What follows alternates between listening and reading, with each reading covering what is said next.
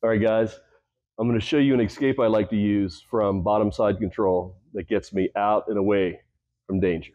So my opponent has me in side control and they're trying to cross face me, but I block it with my hand against the bicep, elbow high, pass the arm off to the other hand to free my right arm. Right arm with a C grip goes into the armpit. I'm going to push him off, so I take my far leg, extend it, using the momentum to carry myself up onto my elbow, and I push him off my body, getting out from underneath him. Look at it from another angle. Here, same idea, block the cross face, pass off to the other hand in the armpit, extend my far leg, push all the way up.